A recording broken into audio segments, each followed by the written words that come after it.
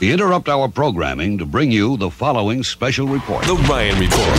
Whatever opinion they had ain't gonna change nothing I'm doing. What was the story he told? Because I was there. It's time for the Ryan Report. It's like Jay-Z, all eyes on us. On the People Station, V103. It is your Ryan Report right here on the People Station, V103, brought to you by McDonald's Atlanta. Listen up. Enjoy all-day breakfast at McDonald's, your nearest McDonald's, and today and every day. Don't forget to join Ryan and I as we will be doing our thing at McDonald's. Make sure you join us at 834 Thornton Road in Lithia Springs today from 12 noon until 2 o'clock p.m. All right, that's right. Okay, Ciara turned 30. Nice. With a surprise. Oh, okay, so tell me about it. Saturday, she thought she was going to a movie premiere. So she goes to the Warner Brothers lot at Burbank Studios where she met her boyfriend, Russell Wilson. I was going to say, who's taking her? Oh, okay. But he was dressed in a Batman costume. Oh, yummy. Standing next to the Batmobile. Yummy. According to People.com, they said Ciara was given a list of carefully planned instruction. Then they gave her a Catwoman suit. Oh. And a mask. That I'm sure she wore very well. Yeah, she looks great in this Catwoman suit. I'll tell you that right now. Before he took her off to a car to the Batman exhibit, where she's like, okay, this is cool. And then all of a sudden, surprise! 100 of her friends were there, all in costume, including Beyonce. Whoa! Dressed up as Storm, Whoa! Serena Williams, Kelly Rowland.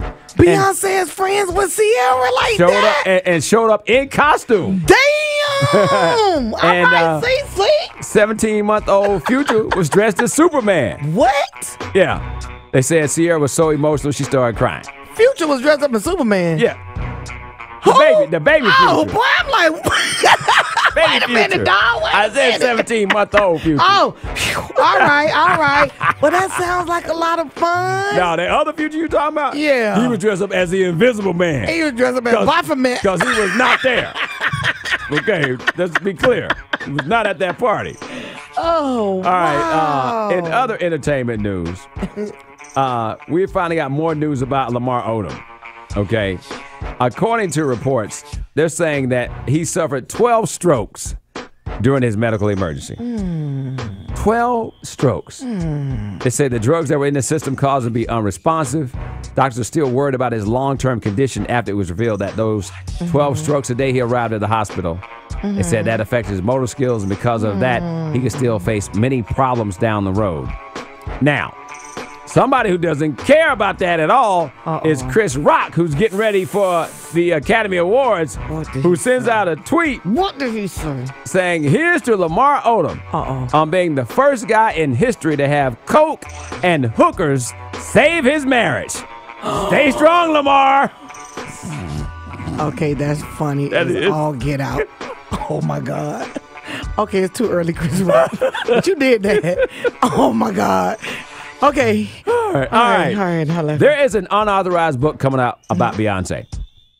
And the guy who wrote it writes unauthorized books.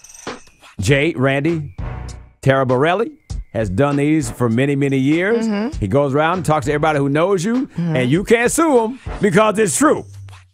Well, we found out something that we thought was maybe true was a rumor, and Rihanna's former publicist says he made it all up.